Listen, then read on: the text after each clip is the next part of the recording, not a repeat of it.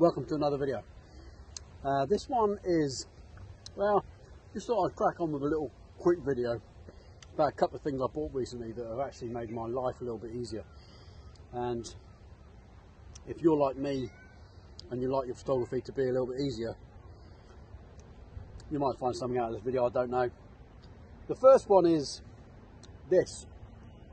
Now, no, not the battery, actually the pouch that goes on there. Very, very simple bit of Velcro wraps around the tripod and holds stuff. So if you've got an intervalometer or you're doing a long time lapse, things like a battery or an intervalometer can slide in there and just stay there. You don't have to carry it, you don't have to dangle it. It means that your tripod is staying a lot more steadier than stuff flapping in the wind. Now, I know I've got this on there and that flaps in the wind all the time, but that is a really good purchase for me. Really cheap. I found all of these on, I think, AliExpress, and had them shipped from China. Take a couple of weeks, but actually really, really good. The second one is, and I don't want to touch it at the moment, but you see I've got an L bracket on my camera now. I've had lots of L brackets. This one is specific to the camera, and I got this off AliExpress. It means I can open my battery compartment. It means I can get to all my cables that I need to get to.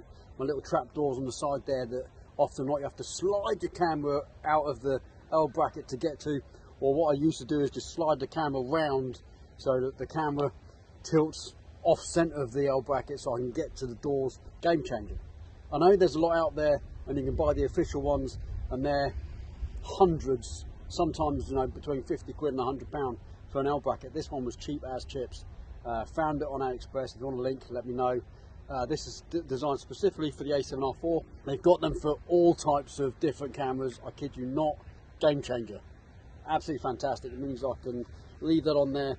I've had a lot of problems recently with shoots with swapping cameras, forgetting my plates for the tripod plates, for the mounts for the cameras.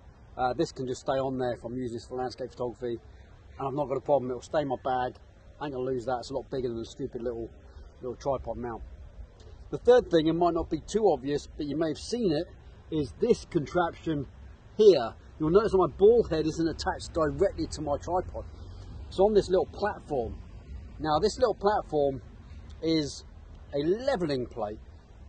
And the reasons why it's important and why it's a game changer for me is because I like to do a lot of panoramas. And you'll find that if your tripod is on a ball head, getting both the tripod and the camera level to get a really good transition in your panorama photography is really difficult. So you end up with images kind of all over the place, and you end up with arched images, and you have to crop in and do a lot of stuff in Photoshop to get them back to where they look good. This means these three red rings, if you like, here, they level the plate. I've got a level bubble there and a level bubble on the side to say that, I mean, this is exactly level. And all I need to do is make sure my camera's level, and then if I swing my camera around, it's going to be level. Sounds rudimentary, and it sounds like all you need to do is make sure your tripod's level. It's not as easy as you think it is. Getting your tripod level is not that easy. Sounds easy, but it isn't. Trust me. This thing, again, was fairly cheap. Got off AliExpress, and it's a game changer. It means that as soon as I put those images together in Lightroom, they are going to be proper panoramas. They're not going to be oval or however, you know, your horizon line is going to be straight. You're not going to have issues trying to mess around later in Photoshop, is what I mean.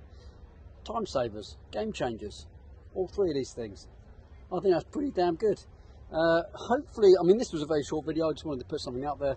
They're relatively new purchases. They're going to be on my camera a lot. You're going to see them quite a bit in my videos.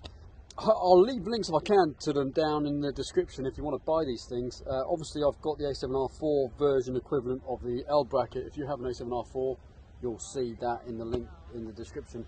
But these other things, I've even got a pouch that's bigger than, I've got another pouch like this, but bigger, so I can put more things in it that fit on the tripod. It's a game changer. Why didn't I think about that before?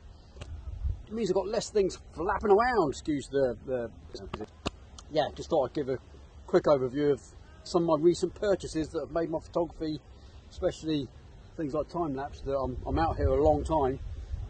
You know, I need a battery. It's there. It doesn't have to dangle or sit on the floor, or sit on my camera bag, if, you know, depending on where I am. I can have my camera bag on my back, so I don't have to worry about people nicking stuff. I'm fine here, you know where I am, Colchester Castle, but Here's what it is. I'm currently doing a time lapse. I'll leave this time lapse at the end of the video. I'm just getting the clouds going behind the the thing. I'm actually recording video for my new book. Now my new book is going to be on time-lapse photography, but it's going to be an interactive book. There are going to be QR codes dotted throughout the book where you can dip into these videos that I'm making today and other videos I've made already, and some more videos I'm going to make over the next couple of weeks to get my book finished. And yeah, I just thought having an interactive book is the way to go forward with this kind of photography. It's really easy to sit and read a book about the technical aspect of time-lapse photography, but doesn't always give you the emphasis to go out and do it and practice yourself. So the videos I'm making today are about that. I'm doing this time-lapse for that video, but I'll show this time-lapse once I've finished it as well. Hope you enjoyed this video. If you did, please whack a thumbs up. If you haven't done so already and you enjoy this content, please consider subscribing. Hit the notification bell to get updates every time I upload a new video. That would be amazing. And until the next one, I'll see you boys and girls soon. Take care. Bye.